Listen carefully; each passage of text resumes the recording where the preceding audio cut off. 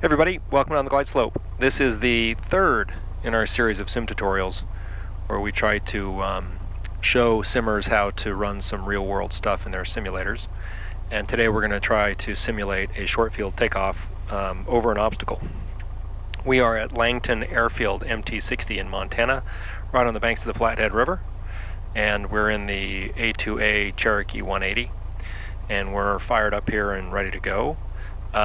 One of the things that is cool is we are running Orbic scenery, and it knows it's in November, so it's put snow on the trees and on the ground, and it looks like the Flathead River has got ice on it. And so that's cool. But let's get to the procedure. So short field takeoff with an obstacle is a pretty straightforward procedure. Basically, you want to climb at the best low climb speed rate that you can, which would be Vx. In the Cherokee, that means we start with 2 notches of flaps, 25 degrees. If you're in a Cessna, it would be 10 degrees, I think is the procedure. We're going to put ourselves right on the very end of the runway, using as much runway as possible. We put our feet on the brakes, run up to full power, check and make sure our power is good, make sure that our engine instruments are in the green. Then we release the brakes, use plenty of right rudder to make sure that we deal with the P factor, which will tend to make the airplane turn nose left. And then as soon as we are able to rotate, the lowest rotation speed in this airplane is about 52, 55 knots. We rotate and then climb at 63 knots, which is our shortest, or I'm sorry, our lowest possible climb speed. That would be Vx for us. We climb at Vx until we are clear of the obstacle. Then we level out the airplane so it can gain speed, slowly retract the flaps, and then we're at Vy, which is our normal cruising or climbing speed. We will then climb at Vy. So we rotate at 52, climb at 63. When we're over obstacle, level out, speed up to 79 while taking out our flaps, and then climb out. The one thing to look for is when we take out our flaps, the airplane tends to sink because flaps actually provide lift, so we got to be sensitive to that. So 25 degrees of flaps. Let's make sure the engine is leaned appropriately because we're at 3,400 feet.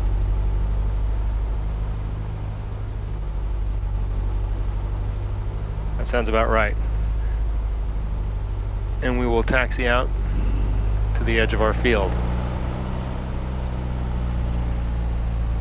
I love how it puts snow on this. That's very cool. Come on, baby. You can tell we're off the strip, so it's making it hard to taxi. There we go. Look, it blew snow up past us. That's a cool touch. Okay, right at the edge of the runway. Taking up as much runway as we can. That's pretty good there. Okay, I'm slipping in my chair. Feet on the brakes. 25 degree flaps. Fuel pumps on. Lights are on. Full power. We are good in the green. We've got good power. Release the flaps.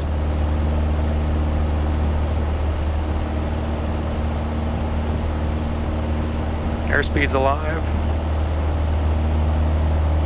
Rotate 52. Speed up. Okay, climb at 65.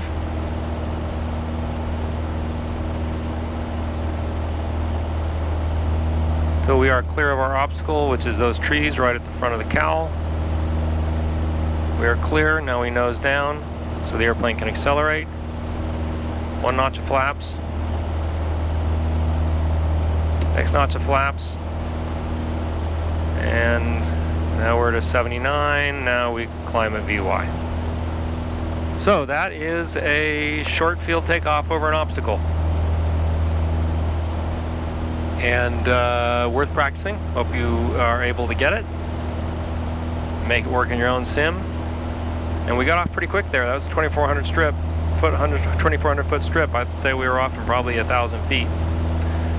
Take too much runway to get going there, even at this higher altitude.